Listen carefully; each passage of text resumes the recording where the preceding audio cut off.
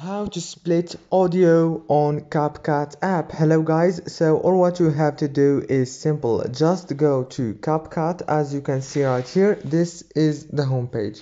Now all what you have to do is upload a new project from here, or just choose from your drafts. Like me, I already have this draft right here. I'm gonna click on this video, for example, and I want to split this audio. Now click on your audio from your video. This is the audio that I want to split. Click on it and you will find some options right here. All what you have to do is click on split right here. Now as you can see, the audio is splitted successfully. If this video was helpful, please don't forget to like and subscribe, and thank you for watching until the end. See you later and thank you so much.